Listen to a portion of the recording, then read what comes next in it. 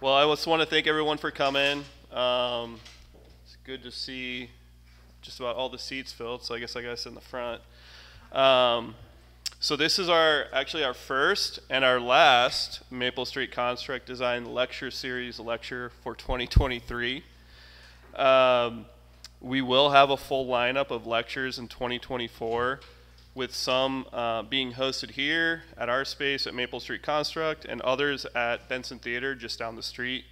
Currently working out the dates and details for those. So we're anticipating having at least 4 to 5 lectures next year. For those of you who might not know, Maple Street Construct, we're a creative-run arts organization, and our mission is to provide free programming to help elevate the creative discourses in our community. Maple Street Construct serves a critical role in the promotion and presentation of art, design, and the built environment by bridging the discourse between outside and local cultural conventions. We are also actively seeking sponsors for the 24 lecture series. So I will be reaching out to many firms and product manufacturers. So I just ask that you please respond to my email pitch if it comes your way. We would greatly appreciate that. You can say no. You can also say yes. I do want to thank AIA Nebraska for being a partner with us on this design lecture series, and moving forward into 2024, they will be our partner with as well. And I also want to thank the Nebraska Masonry Alliance tonight for being the food and beverage host. We can always count on them to bring the booze and the food. Yeah. So, and then lastly, this lecture does qualify for one AIU CEU learning credit. So if you are an AIA member, if you are an AIA member, I have a QR code up there and on the back wall by the food to scan. That's what Sarah prefers, instead of me emailing her a copy of all your names and email addresses and numbers. So scan it if you need it. And with that, I'm going to introduce Patrick. Patrick Tighe is the principal and founder of the Los Angeles-based Tighe Architecture. The firm's work has received over 100 design awards, including 8 National AIA Honor Awards, American Architecture Awards, a Progressive Architecture Award, Los Angeles Architecture Awards, Westside Prize, Best of Year Awards, as well as local AIA Honors. What haven't you guys won? In 2011, Patrick was elevated to the College of Fellows of the AIA. And previously, Patrick was also awarded the prestigious Mercedes T. Bass Rome Prize in Architecture and the AIA's Young Architect Award. Patrick is also a fellow of the American Academy and the MacDowell Colony. Patrick received a Master of Architecture from UCLA, and prior to establishing Tighe Architecture, Patrick worked in the offices of Frank Gehry and Tom Main. Patrick is also a professor at the University of Southern California. Patrick is here for the week with us at Maple Street Construct as an artist in residency. And we will be having an exhibition of his work on First Friday here in the space. So after this, he will go back and start making a lot of work. So we're excited to see what he makes while he's here on his residency. But tonight, this will kind of be a little bit more architecture focused with drawings and the work that he does day to day. So hopefully we'll see you guys Friday as well. And with that, please welcome Patrick.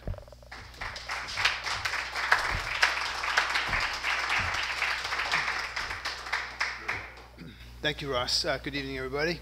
It's a pleasure to be here tonight in Omaha. I'm very thankful for this opportunity. Thanks to AIA Nebraska, and thanks to the Maple Street gang, Tom, Ross, and Mike. It's really great to be here. As Ross mentioned, I'm participating in a residency, and I'll be producing some work all week and showing the work here on Friday. So I'm really excited about that. And what I thought I'd do tonight with this talk is to try to tie in some of the work we do, not just our buildings, but also our drawings and the models that we make. It's a big part of our practice. So I was talking earlier to, I forget your name, the woman, Susan, in the back, and I was just saying how it kind of informs the work, and it helps us move the work along and work through some ideas, and I'm going to touch on that in the lecture. I'm going to attempt to touch on that in the lecture, so thank you. So we look at things and we see things differently. What if everyone saw the same thing but in a different way? And I think I've been grappling with this question for some time now, and I realize that the way we see things is influenced by the lens from which the subject is viewed. So Caravaggio, as you all know, his paintings depict religious themes, but at closer inspection, one sees some things that are very different. The religious turn sensual, maybe even erotic. So it's these ideas of multiple readings, subtext, double entendre, that they're very intriguing, and I think that adds like a whole other dimension, layer to the work. I always had the problem with the color, not a problem. I always thought that I saw green differently than other people, and I still think I do, right? There's a test that they have for seeing the color green, and then within the circle, some people see numbers, and some people see nothing at all, right? So people do have different interpretations of the same thing, and this is one instance where we can see something, or everyone sees something different. So it seems like there's lots of instances out there. This is just one that we know of, but I think we see things in different ways. This book, John Berger, the way we see things is affected by what we know or what we believe. So it's our past, our conditioning, our environment, the people with whom we surround ourselves. These are all things that affect us, right? But definitely affect the work. So for me, it's where I came from, people that I work for, literature that I like, art that I like. These are all things that inform us and become part of who we are, what we do. So where do I fit in as an architect, and how do I see our work, or how do others see our work? We all know that making architecture is difficult, complex, rigorous, and it depends on a lot of circumstances, and we have all these tools that we use. But in the end, architecture is about finding resolution. It's about solving problems and ultimately creating buildings that satisfy all the things that drive or influence the project. And sometimes or oftentimes there's obstacles on the way that also influence the project. So I'd like to think in our work that we strive to expand these notions of seeing, and to allow the user, the habitant, to experience multiple readings. And part of the way this is achieved for us, I think, is through drawing. Throughout history, drawings have been used as a way to imagine new realities and rethink the world around us.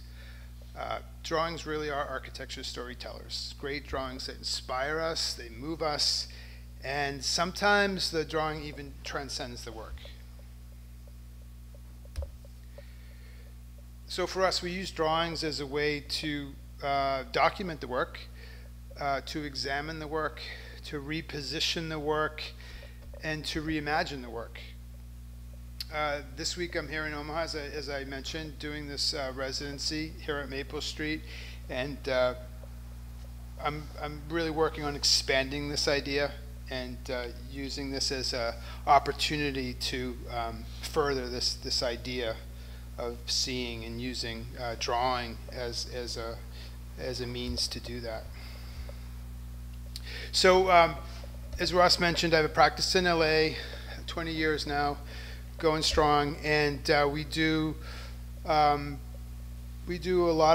have a diverse practice. We do single family, high-end stuff. We do a lot of multifamily. We're pretty active in the affordable housing world in LA. We're very much interested in looking at new ways of housing people, all types of people. Our practice is very varied, and that's what I enjoy that very much. And I'll show kind of a range of projects tonight and link them to this idea of drawing. So like many firms, we started doing single-family residences, and we still do single-family residences. In the beginning, that started really as a testing ground for our practice, as is the case for most firms, especially in Southern California. It allowed us to explore certain ideas, and I'll share with you a few single-family residences tonight. We're interested in projects that contribute to the urban environment. Density is something that we're really interested in, and as I mentioned, looking at new ways to house people, creating buildings that make a connection with the city, buildings that begin to stitch back the urban fabric, and the multifamily dwelling is a means to do that. And some of these projects are also affordable. Our practice is very much interested in affordable housing, and it's a good part of what we do. And then we're also working on projects at a larger, more urban scale, commercial work and public work, and then we have a lot of work that's tied to the arts. So let me start with some single-family residences, and I'll go through these rather quick. This project is in the Hollywood Hills, hence the name, Hollywood Hills House. It's a single-family residence built into a hillside. It's in the Mulholland corridor, so the idea is that you couldn't see it from the street, so it had to be strategically placed on the site. It's about layering, and this idea of strata from the site was then taken into the house itself. These are just a series of process models that we underwent to come up with the right scheme. The drawing is used as a way to document the project, but also we extend that into other avenues. The construction process is very important to the work. Here the project is seen under construction. This model is made of steel, and we spend a lot of time making things, drawings and models. It helps us realize the final building. A view of the interior of the project, the exterior project, exterior view of the house. There's kind of one sinuous move that defines the home, and again, it was really about relating the project to the site. The pool is elevated from the hillside. The lowest level is a concrete base. The mid-level is completely transparent, and then the upper level is a series of punched openings. As you can see here, the entry at the base, and then the elevated building on the right. There's a semi-subterranean artist studio. The piece on the left is the structure that one would use to make their way down into the lower level. And then there's windows that open up into the pool. And then there's the interior is seen on the right. So it's a simple form, simple massing that works mostly with the environment. It's a very sustainable home, built to take advantage of the site, built to kind of blend in with the site. And then the drawings are used as a way, in this case for an exhibition, to evaluate the work, and we use the drawing as a way to kind of, sometimes these drawings were done for an exhibition, but they not only document the work, but document the process and the aspirations, and sometimes the drawing takes on its own life, and we like that about the process. Another model of the same home with a construction document overlaid. And then this drawing again talks about all the ideas, aspirations, goals. Sometimes the drawing in the end, we build in things that we might not have achieved with the actual building, and it allows us to create the elevated project. So I'd like to share another project with you tonight. This project and the previous project are in the current issue of GA, Global Architecture magazine. This is, we call it Longwood. It's mid-city LA. It's actually an ADU, an accessory dwelling unit, which are, I'm not sure how prevalent they are here in Omaha, but they're taking on a new kind of life in LA, where we have an extreme housing crisis, but the city allows people to build a secondary dwelling on their property. And this property is unique in that it's mid-city LA, so it's right in the middle of the city, but there's a tributary of the LA River that runs through the site. So the main house is situated here, and then in the back portion of the lot on the other side of the creek is the ADU, which is a guest house to pool house. So it's a very simple form with a lot of structure. We have this large overhang for the building that allows for sun protection. The client wanted to have a swimmer's pool but didn't want to be in the sun, so we came up with a design that gave him this great indoor-outdoor condition, which we can exploit in Southern California.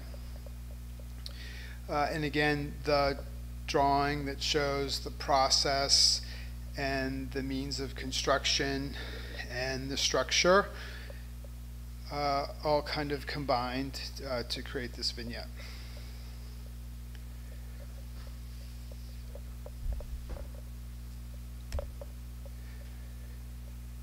So this view looks out over the pool, obviously.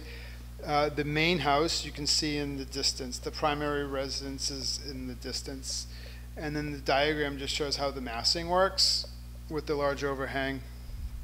And then the oculus penetrates the roof plane that allows for some desirable sun conditions throughout the day. So it's not just about shade and shadow, but it's also this interplay of light and the way that the mass is both heavy and light. The video shows the piece in context, and literally this is mid-city LA, so it really feels isolated, but it's very much part of the city in another way. But it really is kind of an oasis on this amazing property.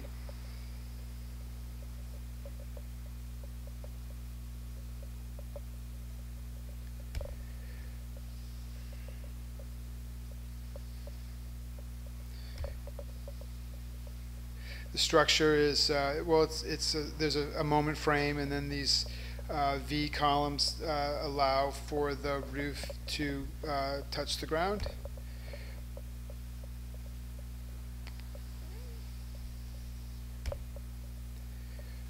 This is just a detail of the sauna that's inside and the custom mosaic that we did in the sauna. Detail of the oculus, and again the drawing, the composite that shows process, construction, the actual piece, all collaged together to give us a new reading and kind of document the history of the project.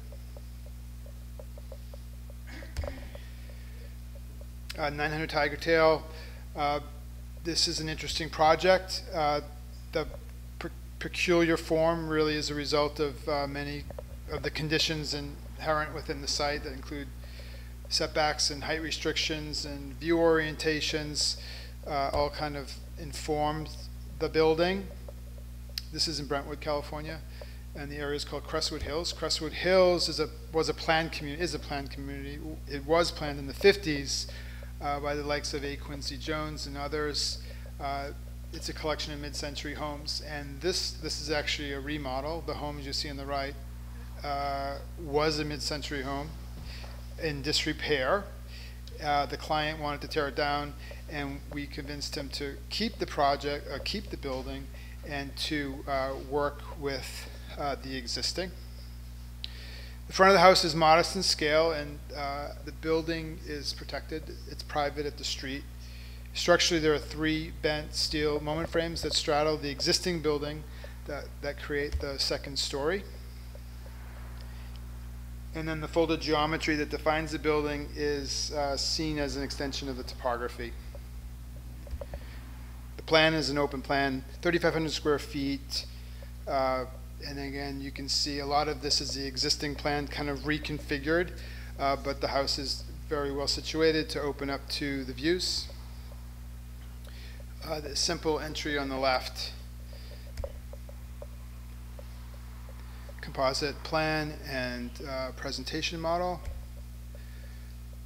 Simple exhibition model that we made. And then this shows the back of the house framing the view of the Getty Center in the distance. And then a series of drawings again that document the work. Similar to previous projects, it's partially built work under construction, construction drawings, diagrams, collaged together to give the project a new reading, a new life. This is a project we just finished in Santa Barbara. We call it Firehouse because the house was previously burnt. It's in the area called the Riviera, which is kind of high up in the hills in Santa Barbara, overlooking the bay. You can see here on the left.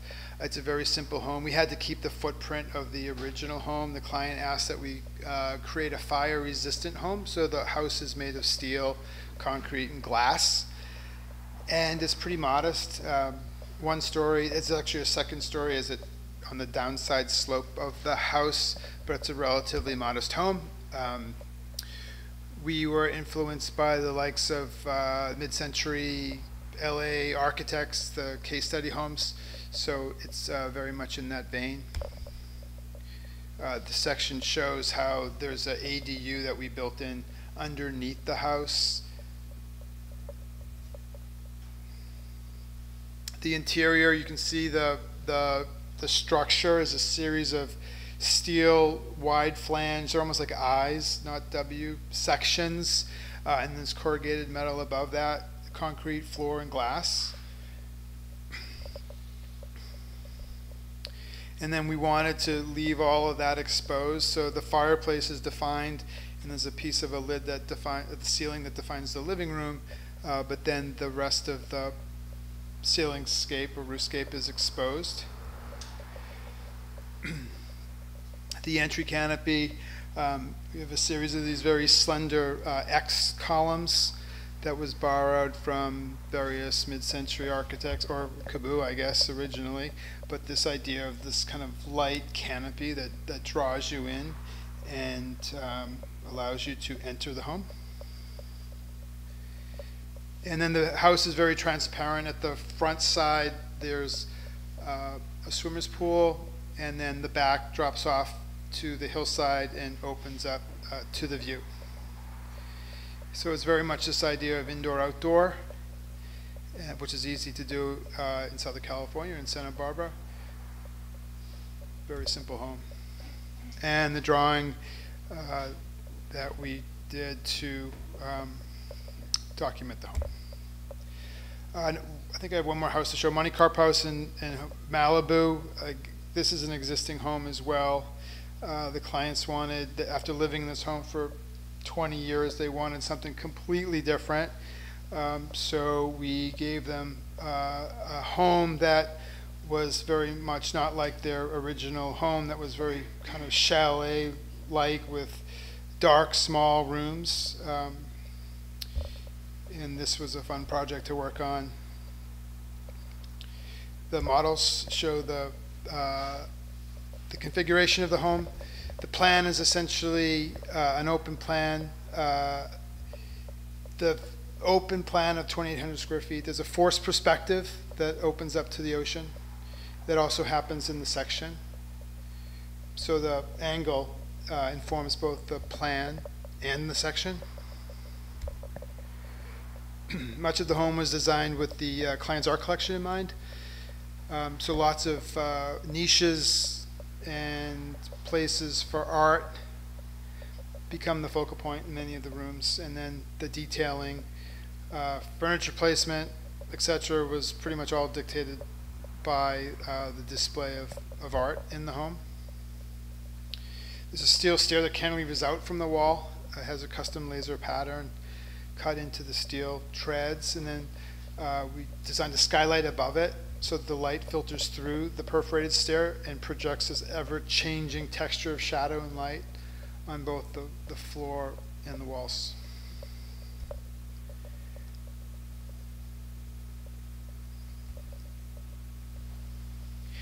We designed this grand entry door that marks a threshold into the relatively small house.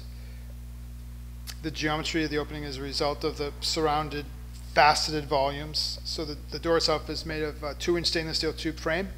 The door is 10 foot high and 6 foot wide. And it has a hydraulic pivot concealed with a magnetic locking device. So there's 2 layers. There's the glass pivot door, and then there's a sliding screen of steel on the inside. The steel screen on the inside is similar to the perforation in the steel stairs. So the project has an outward focus, here seen in the dining room, overlooking the cliffs with the walls of glass, but also an inward focus as seen in the kitchen in this composition of white. Master bedroom consists of a palette of grays that were chosen to complement the eucalyptus tree, which you can see outside the bedroom window. A sculpted vanity for the powder room is made of corian, all integrated. The piece itself is made with a similar strategy as the house. The faceted volume extends out towards the ocean, penetrating the building and framing the view of the sea. So the building is abstract, yet it's very functional. It's unexpected, and but most of the moves are pretty rational, actually.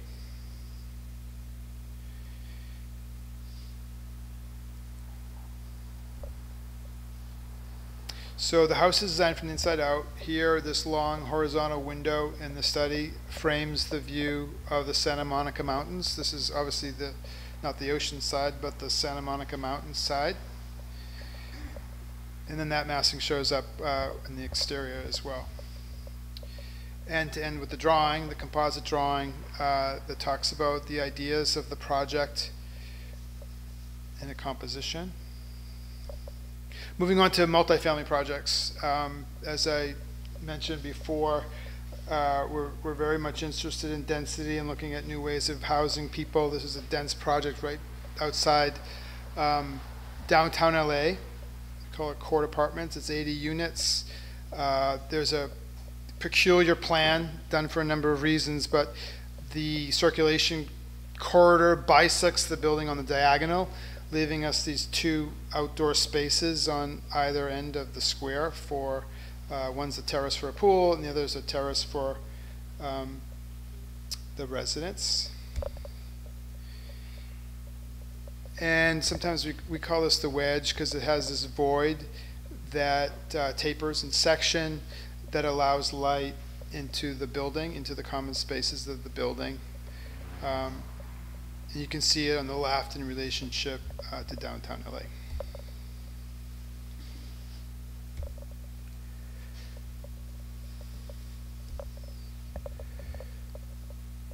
So it's a relatively inexpensive project.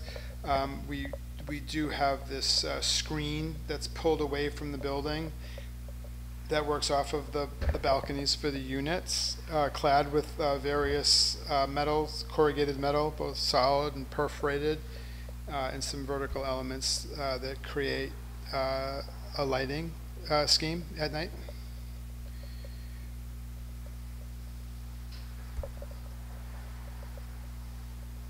Presentation model on the right, and the building as seen from above on the left.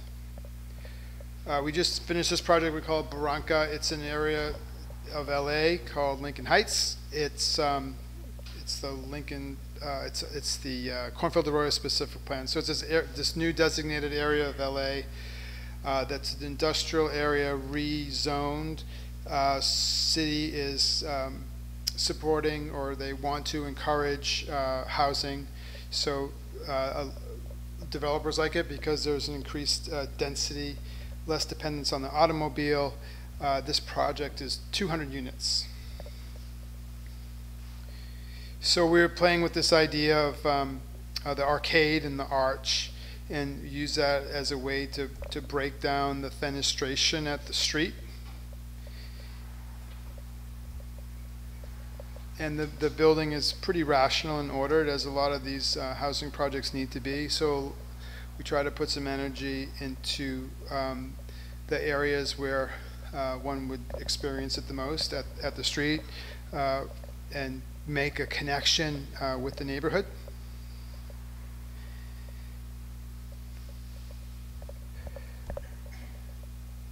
The model of the project, and it's almost like different pieces are treated differently to break up the massing and the scale and the experience of this project. The plan on the left shows the dense configuration of the units. A lot of these are micro units, but there's also 1 and 2 beds. So the idea is that it was affordable. This isn't a 100% affordable project, but the units are affordable in the sense that there's different types that accommodate different levels of interest and cost.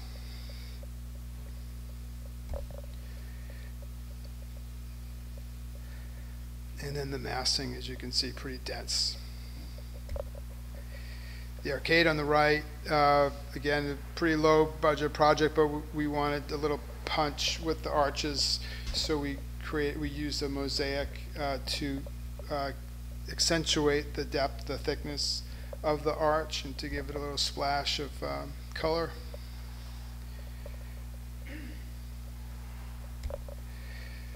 And then the drawing that shows the density and the layering of the different ideas all embedded in the work. Project in Santa Monica, 50 units. This is market rate. It's not affordable. It's a low density project. This is what's allowed in the area. They've since changed the zoning, so you can go higher, but we just finished this, and 2 years ago you were only allowed 3 stories, so it seems rather generous compared to other housing projects. It's a corner lot. It's a very straightforward building. I guess that we played with the fenestration with this idea of these splayed columns at the base, and the drawing that talks about the ideas behind the project. 2300 Beverly in LA, 50 units. Again, a very affordable market rate project. Pretty dense project where the units are configured around a courtyard that opens up to the city views. In this project, we put some effort into celebrating this corner piece that is the most prominent area of the project, or visible. Relatively simple, straightforward elevation that culminates with this interest at the corner. We do a lot of co-living projects. Co-living is kind of a popular form of housing now in Los Angeles anyway, where residents can share their apartment with other people that they don't know necessarily.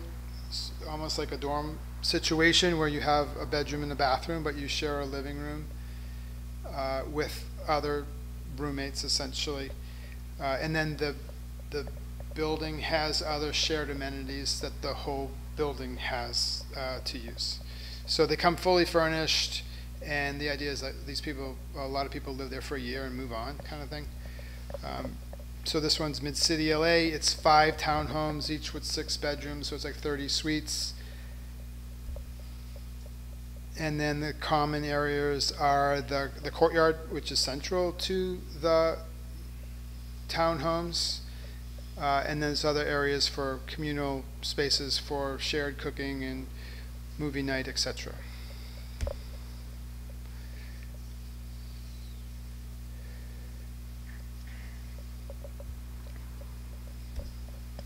So we're actually doing a lot of these co-living projects now. This is a relatively smaller one, but we're doing much larger ones. It seems like developers are making these pencil out, so it seems to the numbers work. Whereas these days it's harder to, I guess, finance these projects, but the co-living seems to still work. Relatively simple project, simple building forms. And then construction-wise, the parking is at the base. The townhomes are elevated on the concrete plinth. Type 5 construction, obviously, over the concrete floor. So as I mentioned, we do a lot of work in the affordable housing sector. These are 2 affordable housing projects that we did several years back that have gained us a lot of recognition. Sierra Bonita on the left and La Brea on the right. These are both in West Hollywood, actually. Similar in that they're both for a nonprofit developer. One's for people living with disabilities. The other is for formerly homeless LGBTQ youth. They're both 4 or 5 stories, both type 5 over concrete podium, so very similar. And we do a lot of these. I won't go into these in too much detail because they're older projects now, but I will emphasize or talk about the drawings that we did to document the work. So this is for our La Brea project. And again, the drawing on the bottom was really about fabricating these ribbons that made up this corner piece for the project. The presentation model on the right, obviously. And then a series of composite drawings that just talk about the ideas behind these affordable housing projects. So we really, think of affordable housing as an opportunity to create a special architecture. It's really more special than other buildings, and it's important. For this one, it was important to kind of reevaluate like what people thought about affordable housing.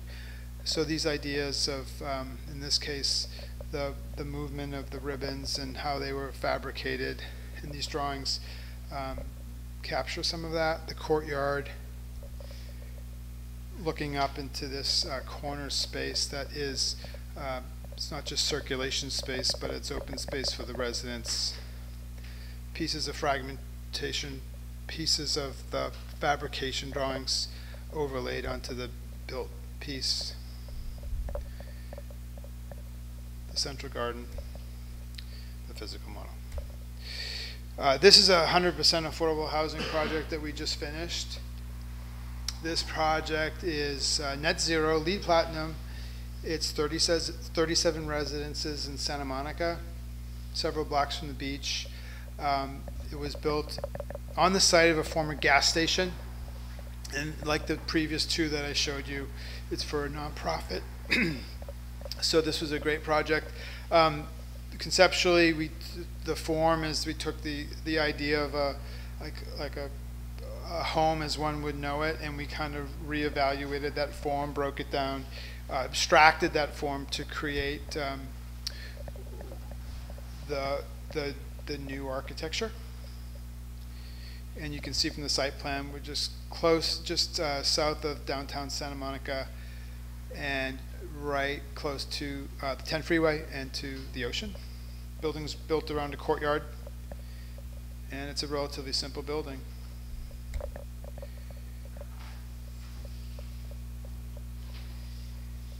In this case, the building's mostly plaster, but parts are wrapped with corrugated, and then this corner belly piece, we came up with a custom shingle that we created. We actually made it in our own shop. We wanted a splash of color and texture at this very important corner. And then we make these cuts through the building to create a more porous condition in the massing that allows for the ocean breezes to pass through, and there's opportunities for landscaping. And the building is not completely done, but there is a cafe that's going in right here, a small coffee shop. So I can't wait to activate that void with some activity, which is hopefully will happen really soon. The presentation model that we spend way too much time making.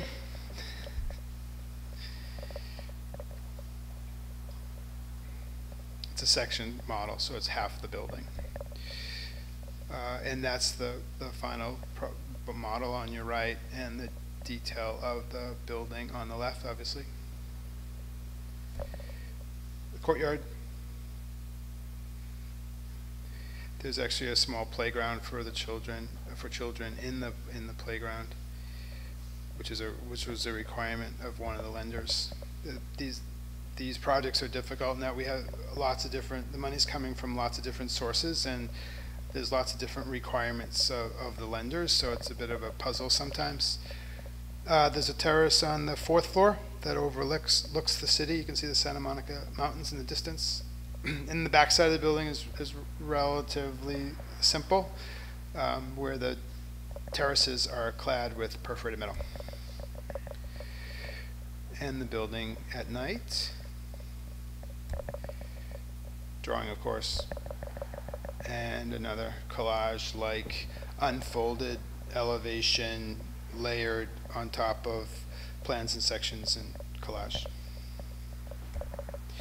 So we did a project a while back, an installation in LA at a school called SciArc where I used to work, and this is, I'm not showing the project. I won't get into too much detail, but I do want to talk about the drawings. So this was an installation in the gallery, and we constructed this piece out of foam. So we used spray foam. We made a form. We sprayed it with spray foam, multiple layers of open and closed cell foam to create this self-structural parabolic form. And then we carved out the interior with robots.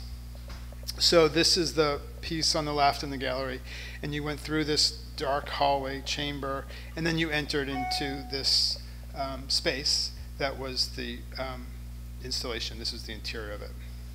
So part of it was like letting the robots do their thing for a week, and the students were able to go in and watch the production of the installation for a week, and then at the end this was the kind of a final product. But the installation wasn't just about the final product, it was also about kind of building it and experimenting with this material, foam, both structurally, acoustically. I work with in this case, a composer, and we pumped in sound to the thing as well that was linked to the lights that you see embedded in the foam. So it was really this experiential kind of thing, and it was a lot of fun. And these were the drawings. So this drawing talks about the positioning of the robot in the space, and the plan, and then the unfolded partial elevation.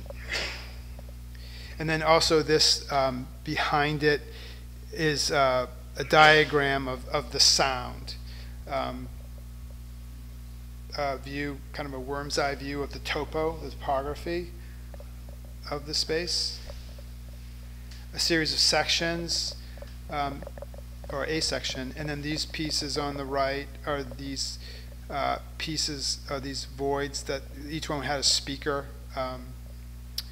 These were vacuum formed out of foam, these openings, and they kind of allowed the sound to pulsate through the space. elevation and a view, sectional view.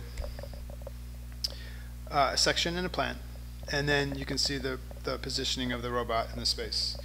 And I just show these again to kind of relate the idea of drawing, the process of drawing, as a way to build a project, but also to communicate ideas. This drawing shows the tool path of the robot. I think there were 8 different tool paths. You can see the diagram of them on the bottom, and then each one kind of unrolled in 3D space and collaged on top of each other. And what the drawing does is it allows a project to kind of take on a new life, or maybe be reimagined or reused. This project was seen by a fashion designer, Rick Owens, and he wanted us to do some of his boutiques using a similar strategy. So this was a space that was a continuation or a new version of the SciArc installation. This is a boutique in London in Selfridges for fashion designer Rick Owens. Selfridges department store is a huge huge store with almost like little stores within it, like a lot of department stores have. So this was just a small space within a much larger department store, and we were very much interested, or he was interested in this idea of the articulated surface. And it needed to be a backdrop, obviously, because the product, it was the most important thing. So there's a lot of detail here, but it's also subtle enough, I guess is the word, or it needed to be a backdrop and not stand out too much. So the sketches just show this idea of trying to work this kind of thickness of the poche and plan and section so that we could make it work within this space in the store, and then fabricate this piece offsite, obviously bring it in and put it all together. So we were interested in this idea of the raw and the tactile, and obviously we were able to kind of use the various tools at our disposal to exploit some of those ideas and to really kind of interrogate this idea of thickness and poche and milling to create these surface treatments that would ultimately become the panels for the boutique.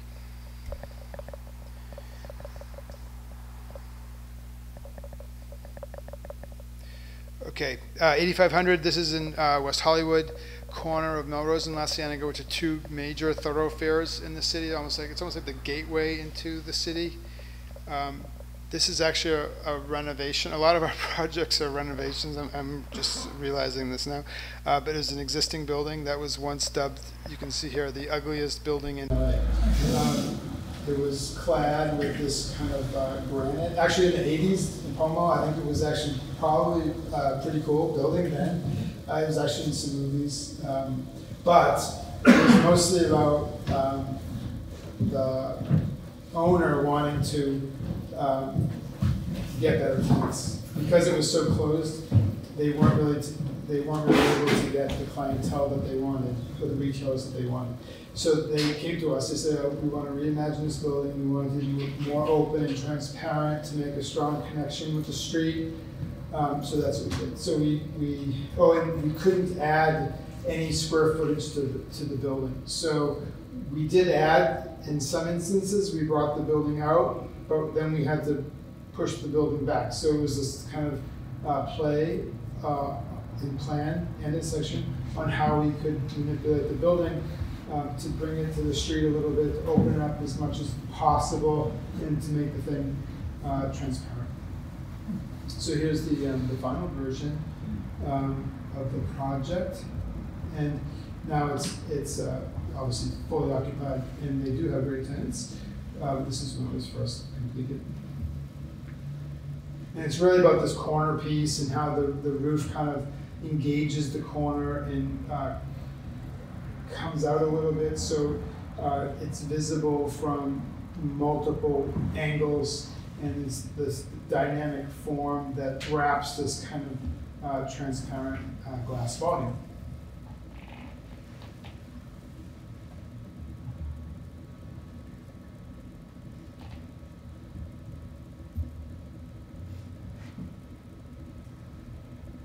So a simple project, but a fun project, and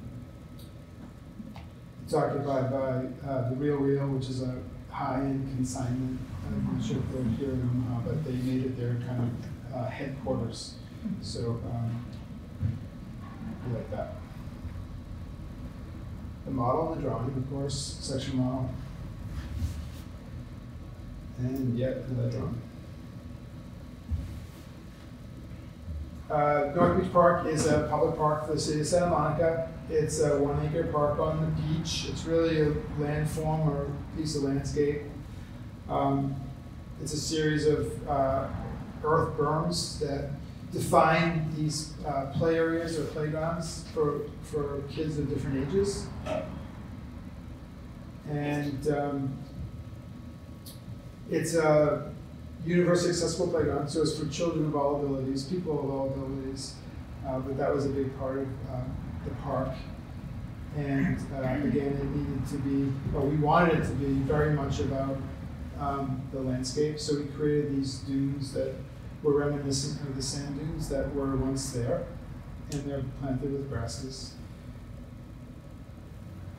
And then 2 distinct play zones, actually 3 play areas for kids of different ages. And then there's a series of shade structures that we've designed that give some shelter for the kids throughout the day. And the whole thing of these berms are made of rubber, so there's lots of opportunities for play, both built-in and imaginative. And then the paths go up 8 feet. So when you get to the top, you get a better view of the ocean and mountains, and then they define the play areas as well. A series of images that talk about the construction.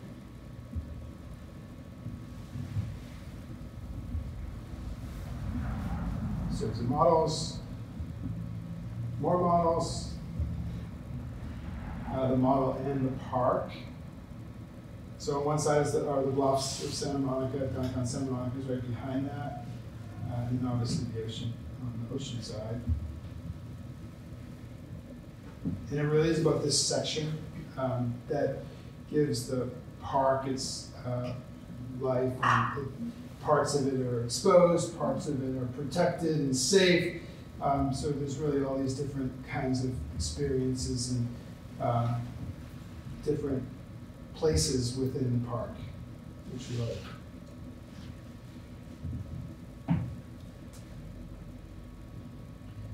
And a different kind of drawing, in this case, a section model on the right, and then one of the shade structures on a section model on the left, and a shade structure on the right. And we wanted these, obviously they're very heavy, made of steel, but we wanted them to feel really light. So we used a series of columns that come in and have a small footprint within the landscape. And then each of these have a heavy caisson or 2 that go deep down into the ground.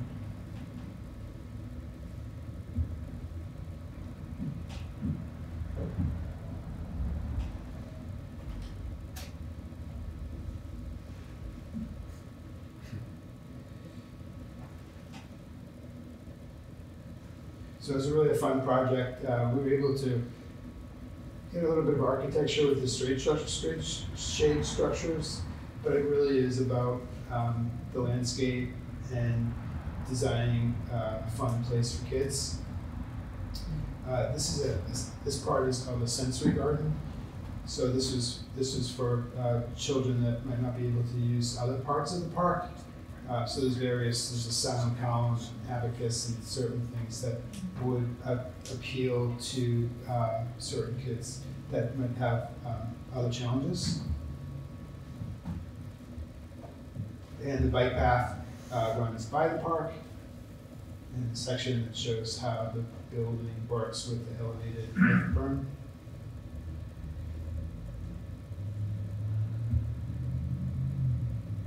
Now with a drawing that shows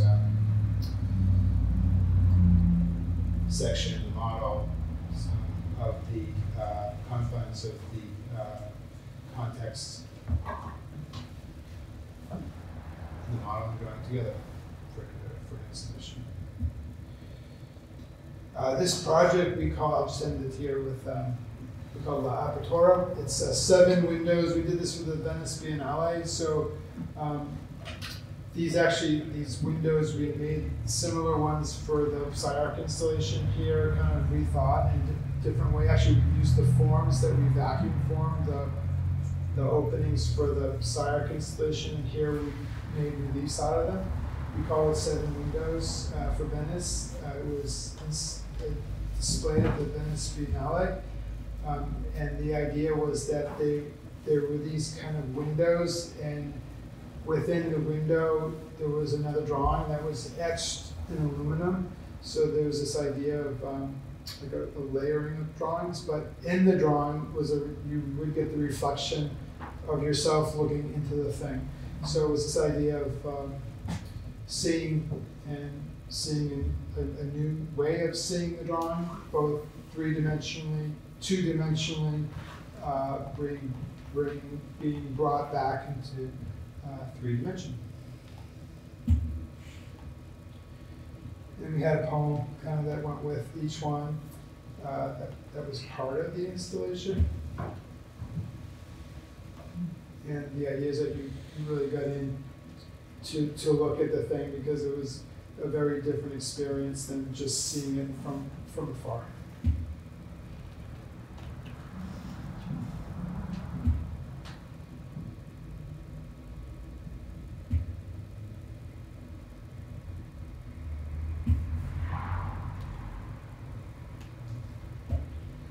So Kierkegaard said, life is not a problem to be solved, but rather a reality to be experienced. And we all know architecture is very much about solving problems, but done well, it's also very much about creating that reality and experiencing that reality. And I think that's what we're interested in. And I think through this active drawing, we're allowed to exploit that and to it helps with our process. So that was kind of the point I was trying to make tonight.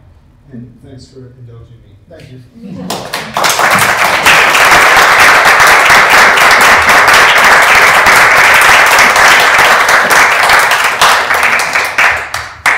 We do, yeah, if people have questions, go ahead and ask Patrick. Patrick, I have a question.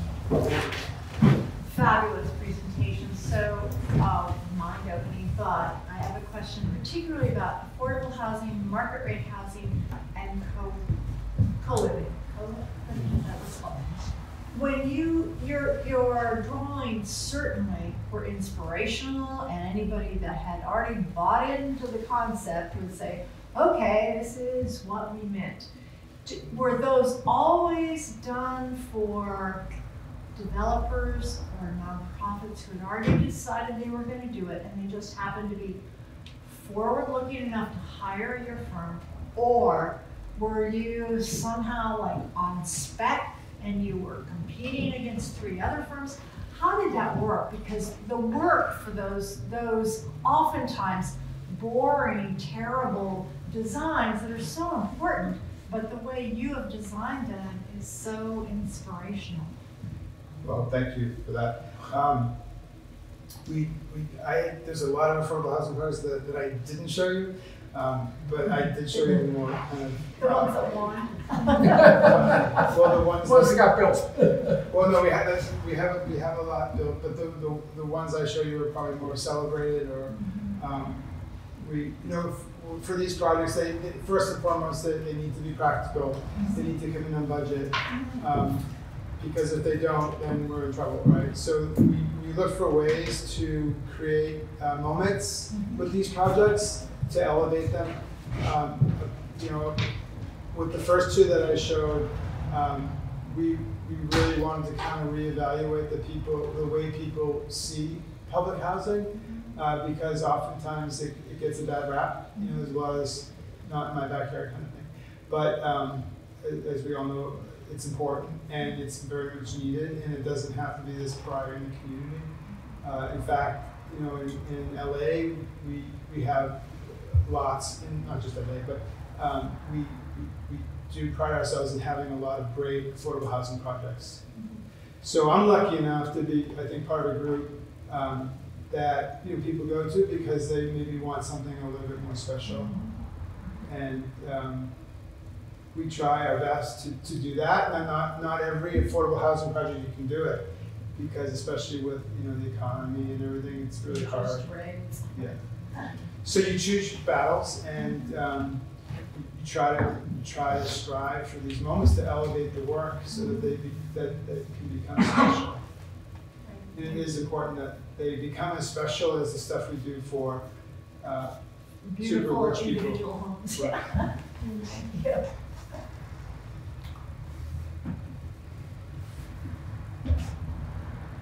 After you do an affordable housing project, how do you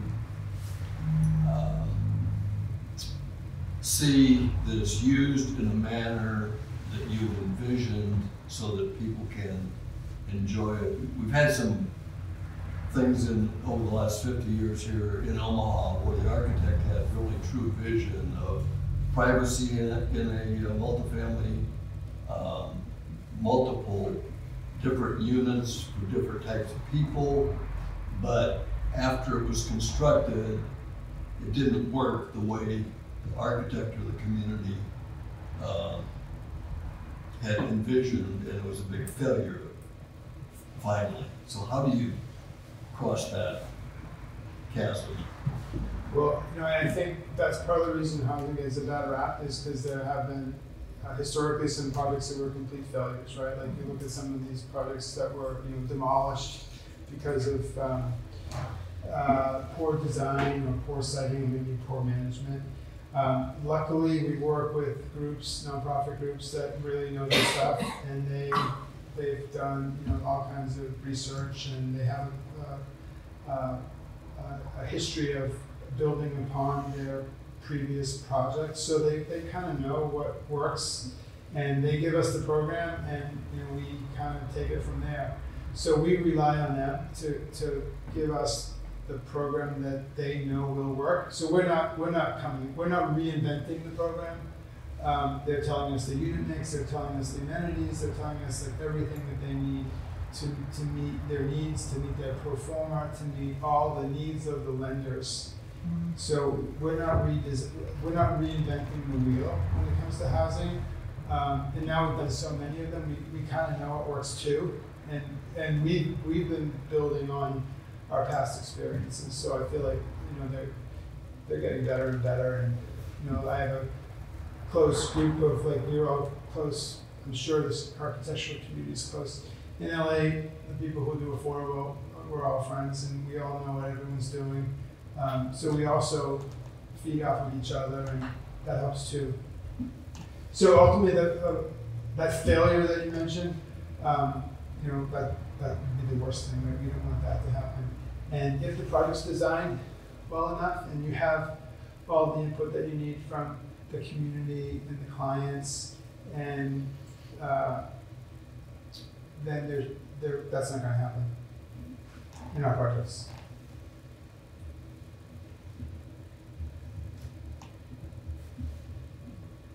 Patrick, how can you speak a little bit about your firm? How big is your firm? How many people?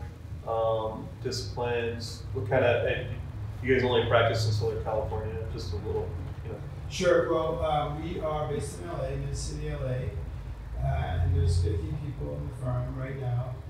We just cut back a little bit with kind of the climate.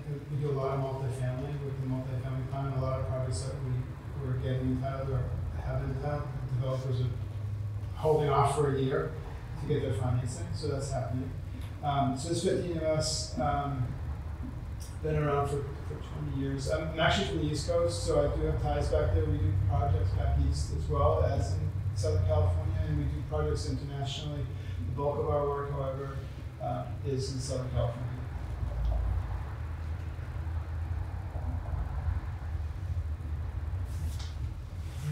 Well, thanks, Patrick. I don't know if anybody has one final question or anything, but if not, thank you so much. This is great, and looking forward to what you're doing. You know, the exhibition on Friday, I'm sure it'll be a lot different than architecture. But please, everyone stop by for First Friday. We'll be open, and Patrick will have work up. The space will be filled. Thanks, everybody. Yeah, thank you.